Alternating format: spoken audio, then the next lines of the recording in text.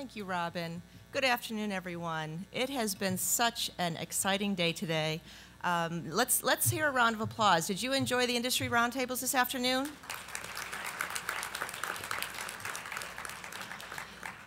Again, thank you to all of our individuals that participated in hosting the tables. And I guess I should just start by saying, as a neighbor here in the Triangle, Lenovo has been very excited and proud to be part of this conference for the past several years.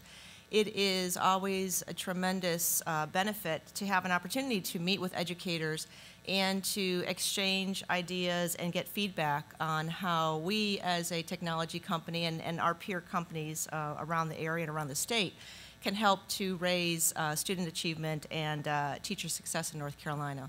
If you aren't familiar with Lenovo, we are the #1 PC company in the world. We have one of our 2 global headquarters just up the road in Morrisville with about 2,200 employees. We also have a manufacturing facility in Guilford County, in Whitsett, just near Greensboro, with a couple hundred more employees there. So we're very proud to be a North Carolina, called North Carolina home, and also, again, be part of this event this afternoon. STEM is, as you can understand, very important to a company like Lenovo. Knowing that all of you are making a difference in helping generate our next generation of innovators means a whole lot to us. We thank you, each and every one of you, for what you do every day in your day jobs to help, again, student achievement and student success across the state. So I know you're not here to hear from me. I am very pleased and proud to be able to announce your next item on the agenda, which is our speaker, Sajan George. Let me just give you a little bit of background on Sajan. As founder and chief executive officer, Sajan leads Matchbook Learning, a national nonprofit school management organization launched in 2011 to turn around our nation's bottom 5% of underperforming public schools with a unique blended model of school that leverages both online technology and turnaround management skills. Matchbook Learning has launched 3 successful school turnarounds in Detroit and has plans to expand nationally.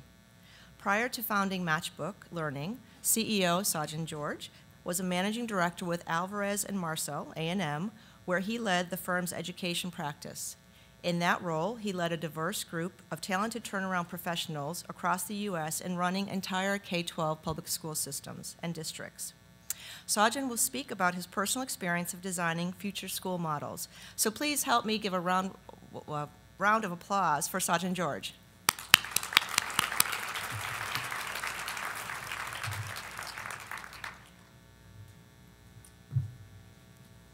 Good afternoon. Well, it's great to be here. I don't know if it's great to speak at the end of a conference after a 2-hour lunch and an incredibly decadent kind of dessert that's cake on a popsicle stick or whatever they call it. So if any of you are feeling that sort of afternoon sleep coma, feel free to use one of the chairs for a few minutes while I talk. I actually owe a debt of gratitude to the state of North Carolina. My parents were born and raised in India, and they emigrated here to the U.S. based on the generosity and kindness of a North Carolina woman. She wanted to sponsor someone in India that would come here to study higher ed. My dad was one of 8 kids. There's no way his father would be able to afford to send him to college. He stuck his hand up, never meeting the woman, she never meeting him. He came here, she embraced him, and he did his undergrad at Elon College, which I now know is Elon University. He went up north for his master's, but loved the South, and he did his PhD at UNC. My parents eventually settled and still live in Canada, but last summer I was able to bring them with my kids, their grandkids, back to the state after 50+ years so they could go through their old stomping ground. So thanks for having me. I owe you a debt of gratitude. So what I want to talk about today is redesigning education. And specifically, I know that Todd and Brian did a great job yesterday sort of talking about future trends that are driving the future of learning, and with the implications of districts and schools and how design thinking could play a part and a role around those trends. So they took this sort of macro view and then funneled it down into education. I want to do the reverse today. I want to start with an education and then take a macro view going back up. So they went top to bottom. I want to go bottom to top, if you will. And as we think about design thinking and redesigning education, I want to frame the next 30 minutes around these key areas. Why redesign public education? What are we redesigning it to? How do we redesign? Where should we consider implementing that redesign? And then lastly, I'll share with you a little bit of our results, Matchbook Learning, in implementing a blended model in some of the worst performing public schools in America. So let's start with the first one, why redesign. If I had to give you guys a single picture, a single image of all that is wrong in public education today, it would be the following image. The picture on the left is a 1914 classroom. The picture on the right is a 2014 classroom. Side by side, there's a 100-year difference between these two pictures, and yet very little else differs. In both pictures, kids are sitting in rows. They move through a printed curriculum. A teacher stands in front of them and moves them through that curriculum at largely the same pace, sequence, and learning style for each kid. I dare you to find another industry in America that has changed so little in the delivery of its product or service in the last 100 years. And what has that lack of redesign gotten us? Well, if I was to go to any zip code in America that was in the bottom 25% income-wise, and I started with 100 kids at birth, and just followed those kids through elementary, middle, and high school, 71 of them, statistically speaking, would graduate high school. 41 of them would then go on to actually attempt college, and only 9 of them would graduate with a college degree. If you're born in the bottom 25% zip code, income-wise, your chances of success today in America are at 9%. This is why we have to redesign public education. But what do we redesign to? So on one hand, you come to a conference like this and you get inoculated with this design thinking that you start with a blank sheet of paper, right? Blue sky, just innovate, iterate, prototype, right? And then you go back, you leave this conference, you go back to your school, and you go back to your building, and you realize, I'm going to re-envision this place. And the problem with that is, it's not a blank sheet of paper. Because inside those walls are actual kids with hopes and dreams, but real fears and challenges and obstacles. And so maybe we can't sort of prototype from a blank sheet of paper. So then we think, well, wait a minute, what we should do, what a good design thinker, we'd reverse engineer this. Understanding by design. Start with the end outcome in mind, figure out what your assessments are, design your learning experiences, reverse engineer where you want to go. And the problem with that is, how do you reverse engineer when you don't know what that end destination is? So in public education, we talk about college and career readiness, right? We want our kids to be college and career ready. We want to graduate high school, college, and career ready. Clayton Christensen, many of you know, author, Harvard business professor, says his disruptive innovation theory predicts that somewhere between 50 and 60% of the higher ed institutions today, within 10 years, will be completely out of business. There's a recent article in the New York Times how technology is ruining the middle class. That there's in this new economy, we're 3 to 4 years post the deepest part of the recession, and yet there's a swath of jobs that have simply left and are not coming back. There are jobs in the high end, white-collar jobs, architects, lawyers, doctors, they still remain. There's jobs at the very low end that you can't seem to outsource, like X-ray technicians or the person that cuts your hair, but there's a whole middle category that are completely gone. So what does college and career readiness mean today when half the colleges we're preparing for them won't exist and more than half the careers we're preparing for them won't exist? We need a new lens in which to redesign public education. And I want to talk to you about how you think about redesigning education with these two lenses. Sustainable and scalable. The truth of the matter is we have sustainable models of education today. You don't need to come to a conference like this to know that. There are many high-performing schools. There's high-performing charter schools, high-performing traditional schools, and if you look at them, they've remained high-performing for many, many years. The problem with these sustainable models is they don't scale very well. A high-performing school doesn't lead to a high-performing district. High-performing charters don't scale well across the country. On the flip side, on the scalability lens, we have stuff that can scale. Many are in districts that do scaling initiatives, right? Look at what's happening around the country. You can't but look at the news today and find another district that's initiating and rolling out some sort of one-to-one initiative. District decides we're going to give tablets to every middle school kid or every high school kid, and boom, it happens citywide. Thousands of kids get it, literally in a matter of weeks. The problem with those scaling efforts is they're difficult to sustain. What happens when there's an election cycle? What happens when there's a budget cut at a state or district level? What happens when there's a turnover in the superintendent? The average superintendent, urban superintendent in America, lasts just 2.2 years in their job. The truth is, when you think about redesigning education, we're going to have to think about the intersection between sustainability and scalability. You have to design things that both can sustain and scale, because the need in our country is that great. How do we redesign? I'm going to argue that we need an ecosystem view. There's a book I read recently by author Ron Adner called A New Strategy for Innovation, A Wide Lens. And what the author Adner argues is that if you're going to disrupt an industry, there's actually 3 risks that you have to account for and try and mitigate. We all think about execution risk, which is how do I get my idea to the market on time, on budget. But Adner makes the point there's actually 2 other risks you have to account for: adoption risk and co-innovation risk. Let me explain. Adoption risk is the risk that you get your product or your idea or your solution to the marketplace and the people don't adopt it. The end user doesn't adopt it. How many people here are familiar with Segway, right? Do you remember probably the 12 months before Segway launched? All this hype, right? It was this sort of black box technology product. Nobody knew exactly what it was. It was this build-up. It was elusive and mysterious, but all you knew that it was going to completely change the way we live, work, and play. The truth of the matter is, Segway produced the product that they thought that they had designed to do. It works exactly the way that they had forecast.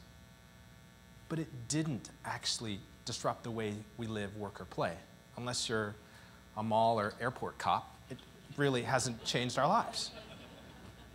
They didn't account for the adoption risk in what they were designing. The good news is, as we're talking about technology, we're talking about STEM, we're talking about these trends and drivers of technology, the adoption risk for technology-enabled learning, student-centered learning in a STEM environment is coming way down. Those of you who have young kids, you can't put a tablet in a 2- or 3-year-old's hands without them figuring out how to do it. It's just that simple. My kids, when they were that age, they could take out my smartphone. I don't know how, but they always figured out how to dial 911. The adoption risk in education as it relates to technology is coming way down. That's good news. Second risk we have to account for is co-innovation risk. So this is the risk that when you bring your product or idea or solution, what other parts of the value chain also have to innovate and come to market? What else are you dependent on? So when HD TVs came out a decade ago, and you went into stores like Best Buy and you saw them, they were amazing. The picture quality was incredible. It was crisp. You could see this like little bumblebee going onto a flower, and just the close-up imagery was powerful. But if you look at the growth in their sales, it was very flat for a very long time. And the reason because the co-innovation risk was very high. There was no HD TV programming that you could watch on these TVs. Your favorite cable channels were not filming in HD, so you had a TV but no programming.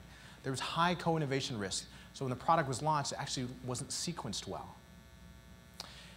In public education, we think about co-innovation risk, particularly as you think about personalized learning. There's a number of risks we currently have today. We need learning management systems that integrate content well, so we don't have to go to multiple screens and multiple logins and multiple reports to get a composite picture of a student. We need online content that has rigor and relevance, but also recommendation capability. And we need assessments that are performance-based, that don't just assess mastery on deeper and higher learning. Here, too, the co-innovation risk is coming down. Not as perhaps as rapidly as adoption risk. We're living through a major pivot. But as every day as new apps, new technologies, new content providers, new interactive games come on, the co-innovation risk comes down. So that brings us to execution risk, the last risk. So this is the one we own, right? And what I'm trying to tell you here is don't think of your journey as a single person running a solo marathon. You have to have an ecosystem view and understand these other risks if what you're designing and developing is actually going to work. So the question is, what should we be executing on? If we're redesigning education, what is our role in the ecosystem? I was at a conference recently, it was in Atlanta, and they had a panel of CEOs, Fortune 1000 CEOs. And it was a really great sort of lively debate conversation back and forth. Really rich, really robust. And the entire panel and conversation came to a complete stop when the moderator asked the following question. The moderator turned to the panel and said, CEOs, what advice would you give K-12? I mean, they're the producers of your future workforce. What counsel would you give them? Pin drop silence. It was incredibly awkward for like a really long time. Finally, after a long pause, one of the CEOs said, well, you know, it used to be that we hired for competence. We'd write a job description, and then we'd interview people. We'd look at their resume and their experience, and if they had the skills to do the job, if they were competent, we'd hire them. He said, we still do that. We still hire for competence. It's necessary, but it's not sufficient. He said, today we have to hire for capacity. As soon as he says that, another CEO, woman next to him, says, you know, you're exactly right. Whatever job we're hiring our people for today, all I know is in 18 months, they'll be doing something different. It won't be the job that we hired them for. And so, and then someone else says, that's exactly right. When we give assignments, particularly to our young employees, and they're usually project-based, we say, here's a project, we need you to do it by X date. And the project, say, has 3 tasks or subtasks in it. If they come back by that date and do those 3 tasks with excellence, that's not enough. We need them to do those 3 tasks with excellence, but we need them to come back to us and say, I did those 3 things that you asked me, and there's 2 things you didn't ask me, but I went and did them because they're important, and here's why. And so they were all kind of, the CEOs were saying it slightly differently, but they were saying the same thing. The person that captures it best is Wayne Gretzky. So for those of you that are not hockey fans, I did say I grew up in Canada. Wayne Gretzky is the greatest hockey player of all time, nicknamed the Great One, and scored more goals, more points, more assists than any other professional hockey player ever. They once asked him, Gretzky, how come you score so many more points than anybody else? He said, everybody skates to where the puck is. I skate to where the puck is going to be. I think in public education right now, our preoccupation with standardized tests, value-added growth measures, international tests, PISA, is skating to where the puck is. Don't get me wrong, they're necessary. We still have to perform in those. It is no longer sufficient. What those CEOs were saying is that there is, in the 21st century, a new set of skills that we demand that public education currently is not preparing our students for. We need a workforce that doesn't just solve the problem, but actually generates multiple solutions to the problem. Think how absurd it would be if you went to work for an employer in an industry and the employer said, here's a project and I want you to do it. I don't want you to talk to anybody else. I don't want you to ask anybody else. I don't want you to look at anybody else. I just want you to do it by yourself. It'd be absurd. And yet, how much of that is our students' experience today? What do you do when you don't know what to do? And the last is we need our students to communicate, not just with completeness and accuracy, but with delight and wonder. So at Matchbook Learning, to curate an environment that drives these sorts of 21st century skills, we've created in our schools student-centered classrooms. This is a picture of one of them. So our students, at the very beginning of the year, take an assessment. It's an adaptive assessment, and they get leveled So instead of a K-8 school, we have levels 1 through 19, or 18. And they could be a level 5 in English Language Arts, and a level 9 in math, and a level 4 in science, and that's okay. And their subject area, they're leveled by their group into small groups. And in those small groups, they go through a learning continuum.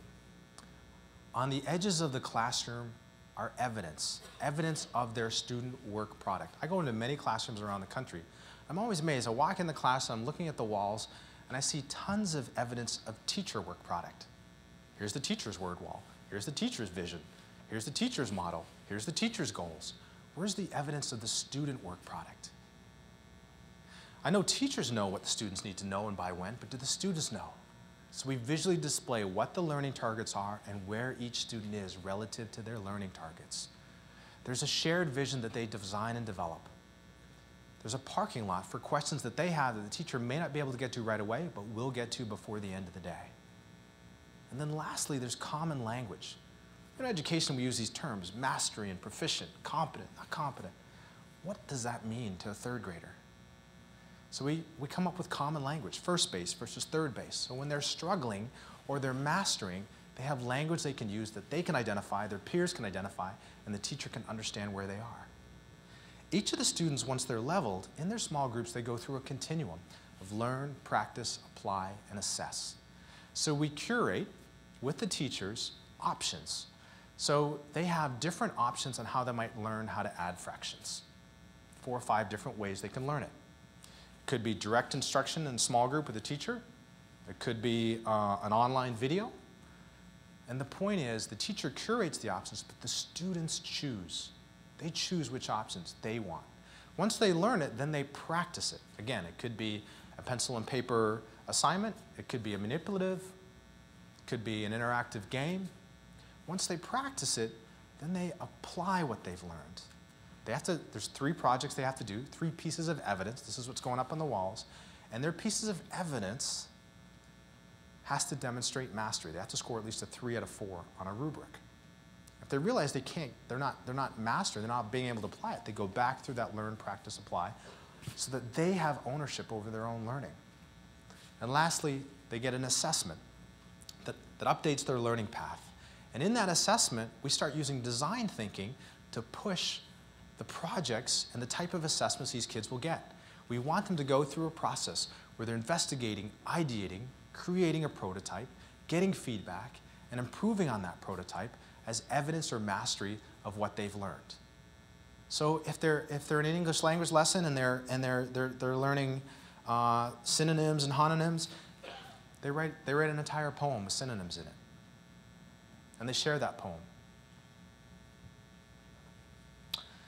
Once we've curated that design, once we've created a classroom environment that has these design elements in it to drive those 21st century skills, then I want to come back to this question. So what's our role in the ecosystem? What are we to do as designers in education? The technology is going to continue to advance. There's going to be every day new apps, new content, new assessments. And every day that there's new technology innovations, there's also going to be adopters for those technologies. We can't stop this train. Districts, schools, teachers, parents, they're going to continue to adopt the technologies out there. I think our role as educators inside the system of education is to ensure that the human capital innovates as rapidly and as well as the technology does. And what that means for us in Matchbook, when we think about innovating on the human capital side, how do we help those teachers? How do we recruit, select, develop, manage, and ultimately platform those teachers and these kind of models? And my advice is this: if we don't do this, if the human capital innovation doesn't happen as rapidly as the technology innovation, if it doesn't keep pace, we're going to get some weird automations of public education. Some of these blended models in the country, go see them. They've torn down walls, they're innovative, and you walk in and you feel like you're at a call center. Just rows and rows of kids in cubicles with headphones sitting in front of a computer while the computer does all the instruction. I fundamentally think that we can do a better job on the human capital piece than that. It starts with recruiting. So at Matchbook, we created this database through social media of about 5,000 educator resumes. And what we do is we're constantly messaging on our model, the design parameters of our model. expressing the qualities or characteristics or attributes of our blended model that make it unique. Whatever your design, whatever you're dreaming, you're going to have to recruit people to participate in your solution. And the way that you recruit them is talk about what is distinctive about what you're designing. These are our 5 elements, but yours may be different. Once we've recruited them, then how do we select them? How do we select from this pipeline of teachers who would be effective in our blended classrooms? I call it finding Bruce Waynes. Bruce Wayne's, those of you kids know, he's the alter ego of Batman. And the reason I use that example is because Bruce Wayne is actually the only superhero who doesn't have any superpowers. Can't fly, can't run fast, can't jump high, isn't bulletproof. But he has a pretty cool suit and a pretty cool utility belt that when he wears that, he can do superhuman things. Our job, I think, is to take ordinary teachers and make them extraordinary. What we found is that there's at least 3 qualities. Again, this is for our model, maybe different for what you're designing or thinking. But for us, our teachers require at least 3 qualities: grit, innovation, and transparency. Grit because the transition from a traditional method of teaching to a blended student-centered environment requires perseverance. Those first few months are hard. Kids at different levels, taking assessments at different times, moving at different paces. There's a level of grit that's required. Innovation because we actually don't know what works. I don't know how every kid is going to learn phonics. But we're going to look at the data, we're going to try, and so sometimes we have to help break down teachers. I got this really great lesson that's going to work, and I'm going to teach them. I said, great, let's try it. And I go, and we look at the data and say, it worked for about 30% of the class. It was a great lesson for 30% of the class based on the data. Well, what do I do next? What do you want to try? They have to have that level of innovation. And then lastly, transparency. When you're looking at data, particularly in a blended environment where the data is coming at you daily, there's a level of transparency both in the data and the performance, and you have to have candid conversations of what's happening in the classroom. People have to be willing to be transparent around their actual practice, which, let's face it, for a lot of teachers, that's unusual. They're used to sort of closing the door and doing their thing and then going home at the end of the day. Having this level of scrutiny requires a level of transparency. Once we select the teachers, then it's our job to develop them. My big criticism of a lot of blended models is most of the teacher training is around the technology. How to use the technology, what are the features of the technology, how to run a report in the technology, how to group students in the technology. There's very little development on how to actually personalize instruction in order to personalize learning for students. Our experience is if we want students to experience personalized learning, then we need teachers to experience that in the way that they're developed. So we move kids, sorry for the dark screens there, we move teachers from far left to far right, practicing to developing to accomplishing against a set of criteria that we've established rubrics on. And the way we develop them is we give every teacher in our school 40 observations a year. We capture it on an online app against those rubrics. So every few days we're giving them an observation. Every 2 weeks on another app that we've created, we coach one-on-one each teacher. We have a coaching session where we're triaging the student data that we're getting from the platform, our own observations, and their own impressions of what they're seeing. What this begins us is we begin to see trends. We begin to see which of our coaching strategies are working well with which teachers, which of their methodologies are working well with their classrooms. We compare that to themselves and their own growth, to their peers, to the school. And what we're doing is we're touching and engaging teachers probably 70, 80 times a year. You would have to be a professional athlete or a Hollywood actor or actress to get that kind of coaching in your career, but that's where we need to take the profession of teaching to. Once we're developing them, now we're starting to explore how do we manage them better. What we're finding is by having teachers work together in cohorts during a common prep period, you can have a master teacher paired with a rookie TFA teacher with a mid-level teacher. And the 3 of them can collaborate together on creating and curating the content and the playlist that happen in that learn, practice, apply, assess continuum I talked about. And so you're leveraging the master teacher's expertise, content expertise over, instead of 30 students or 25 students, maybe 80. You're leveraging maybe the junior teacher's technology and ability to find resources online. And then you're probably leveraging the mid-level teacher's relational prowess Each teacher brings different strengths, but the point is by having them collaborate and giving them slightly different roles within that collaboration, more students benefit. And then lastly, we need to platform. We need to share their stories, the stories of our students and our teachers, to a wider audience. Not just in the schools that we're now redesigning and the schools we're turning around, but to a much wider audience. That's part of the reason why I'm here. So where do we redesign? Okay, so I get it. You kind of walk through, we understand this design thinking. Where should we redesign? And I would argue you got to find space where you can do two things. You got to find space where you can risk. This is hard because, as what you've heard and seen, innovation requires failure. But education is not an industry that's receptive to failure or risk. So you've got to be able to find space you can risk. You can try something new. But I would also say you've also got to find space where you can scale. Because if you're successful, you're going to want to scale. Because again, the need in this country, in this state, is huge. It's massive. So find the intersection for where you can both risk and scale. For Matchbook Learning, it is bottom 5% schools. Every state is required by law every year to identify at least their worst bottom 5% performing schools. Every year there's a new list that comes out, but they have to identify that. That's a good opportunity for us to try an innovative blended approach, because the status quo is so fundamentally broken that they're receptive to us trying something new. But it's also space we can scale because the number of chronically failing schools is massive and growing. Particularly with the advent of Common Core assessments, the bar is getting higher and the number of failing schools is increasing, sadly. So what are our results? What have we learned, what have we done, Matchbook Learning, and this redesign?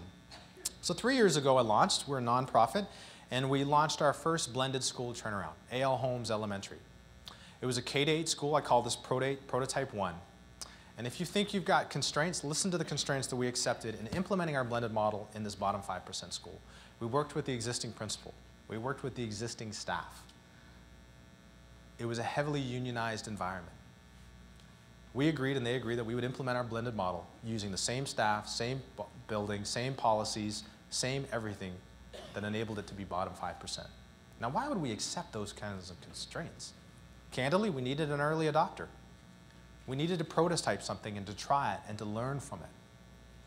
In just 2 years, we doubled the percentage of kids proficient in reading and quintupled the percentage of kids proficient in math on the SATE exam. The rising second graders, who had now only known a blended model of school in their young lives, were testing at 67% proficient in reading, 35% in math. A.L. Holmes this past summer was rewarded reward school status by the Michigan Department of Ed. That status is given to schools either in the top 5% or have a trajectory like one. We prototyped again. A year and a half ago, we launched our second blended model prototype. This was also a bottom 5% school, K-8 in Detroit, part of the Education Achievement Authority. We prototyped, this time we wanted to use a competency-based system. In that first one, we had to meet kids at their grade level and move them through the grade level content and still take the grade level state assessment at the end of the year. In this model, we could use a competency-based model where we could meet kids actually where they were academically and then progress them from there. When we started at the beginning of 2012, only 7 out of 832 kids were proficient in either reading or math on the state exam. Not 7%, 7 kids. In just 1 year, our first full year, almost 70% of the kids are making multiple years worth of growth in a single year. This school, Brenda Scott, had the 5th highest student achievement gains across the entire city, including all performing magnets charters. The 5th highest, same kids, just different model. Third prototype we launched last September, Burns Elementary. In many ways, this was our greatest challenge and greatest opportunity. Burns, over a 4-year period, was ranked dead last. It was ranked 2,362 out of 2,362 schools in the state of Michigan. The very worst school. And yet I feel like this represents our greatest opportunity because it's our third prototype. So we keep iterating and we keep learning. It was just named about 2 months ago in Education Week as one of 8 elementary middle schools worth seeing in the country. I can keep giving you statistics like this, but I want to come back to why redesign. Why redesign public education? I think we redesign it for students like Deanna Reed. She was our highest point gainer last year in English language arts. So one of the things we look at is their adaptive assessment at the beginning of the year and at the end of the school year, and the difference between those two. It gives us a sense of their growth over the year. And she had an 879-point gain between those 2 points. So I went back to the assessment company that did the adaptive assessments, and I said, hey, help me interpret her results. And they came back and they said, I don't know if we can. I said, well, what do you mean? And they said, well, normally, so she's 13, so someone her age, a performing student, a year's worth of growth should be, for a performing student, 158 points. Deanna crushed that. You see, she was physically in the 8th grade, but she was probably reading at the beginning of the year at a 1st or 2nd grade level. Now, if we had started our 8th grade curriculum and moved her along and make her take the 8th grade test, we totally would have missed it. But if you think about it, she's socializing with 8th grade peers, even though she's reading at a 1st grade level. That's remarkable. That's remarkably intelligent. And when we begin to tap into that remarkable intelligence by meeting where she is, she not only closes the gap, she actually begins to accelerate beyond her peers, because she has a level of grit and determination that I would kill for my kids to have. When we redesign public education, we think about design thinking and getting the right design, which is important in that middle circle. But the truth is, we have to think about the adoption risk and what conditions are necessary for idea to be adopted, the design of our solution, including the interdependencies we have with other innovators, and then what do we execute on, particularly on the human capital piece. But if we think about that, we can actually redesign public education and move it from not from being impossible to just possible, but possible to probable. And we have to, because the kids we serve depend on us. Each and every one of them has a dream of what they want to be when they grow up. And when we help them realize their dreams, these kids will help us realize ours as a nation. Thank you.